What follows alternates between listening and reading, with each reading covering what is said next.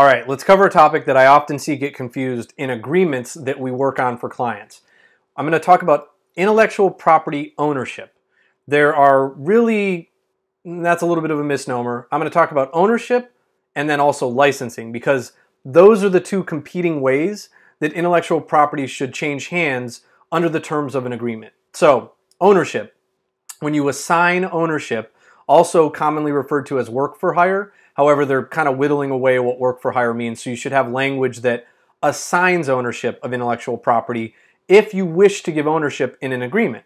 So if you wish to just give the intellectual property, any content that you create, any creative work, and by ownership I mean you give it to the other party, you no longer have any rights, any control, you relinquish all of that to that other party. That's giving ownership or assigning ownership. Now, a license is different. A license is where you provide permission to use in a limited capacity for a limited time, maybe in a limited geographic region, and for a limited purpose, the intellectual property, the creative work, but you maintain the right to revoke that license. You maintain control over it. You can go use that creative work other places, whatever you want to do with it, because you own it still. You haven't given ownership of it over to someone. So you can kind of think of a license like letting people borrow that intellectual property, that creative work. So a lot of the time you might see photos in articles or blogs that were licensed for the use in that article or blog, but that photographer still owns that photo. They can then sell it to National Geographic or license it to others. Whereas if they assigned ownership, which is typically what you would see in maybe like a wedding photographer contract, if they're shooting your wedding, you would want ownership of the images of you and your family and your friends from your happiest day ever. And so that would be where assignment of ownership should be present in that wedding photographer's agreement. Now, this isn't as clear as it sounds in the language of an agreement, because it's not as easy sometimes to decipher what a license versus an assignment is in a contract, because the language can be rather verbose, it can be a lot of language, it can be confusing words like revocable and perpetuity and in the universe and all of these different things that maybe obscure whether it is a license or it is ownership being assigned.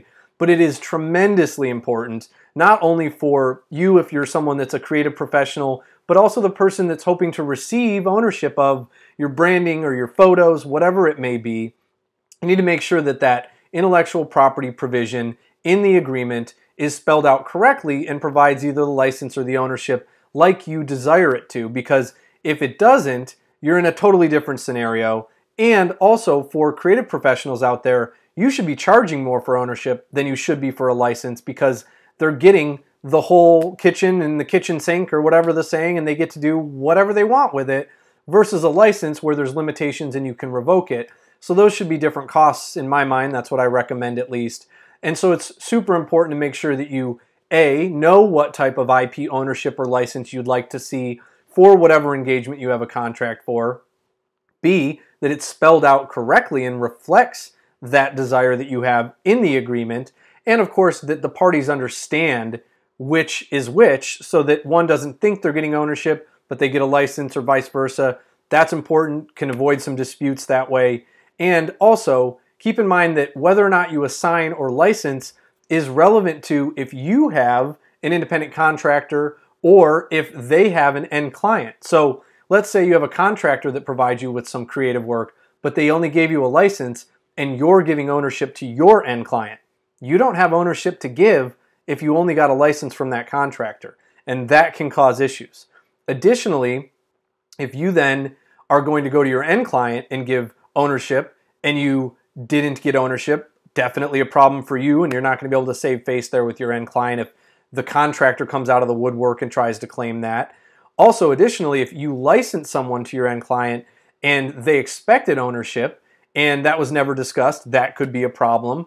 And also, all of this dovetails into whether or not someone can register a trademark, a copyright, a patent in the creative work that is the subject of the agreement. If someone only receives a license and they go to register a trademark, a copyright, a patent, chances are they can't, and they may even get in some trouble by the original artist because they didn't have the right to register that, and registrations are public records, so the other person might find out about it. So, intellectual property ownership, ownership of creative work, license and ownership, assignment of ownership. Those are the two main ones. There are some nuanced versions and kind of like hybrid versions that you can get into, but it's important to make sure you know what you want going into the contract and that the contract accurately reflects it and that both parties to the contract understand what's in there to avoid disputes, to avoid issues, to avoid headache, to avoid having to hire me, a lawyer. Although, I want to work with you. You can hire us. We're affordable. We're fun. But if you don't need us, you don't need us. And if you know what you're doing in these regards, you don't need us. So, hope this was helpful. Hope it helps you avoid some situations that aren't so fun. Thanks for tuning in.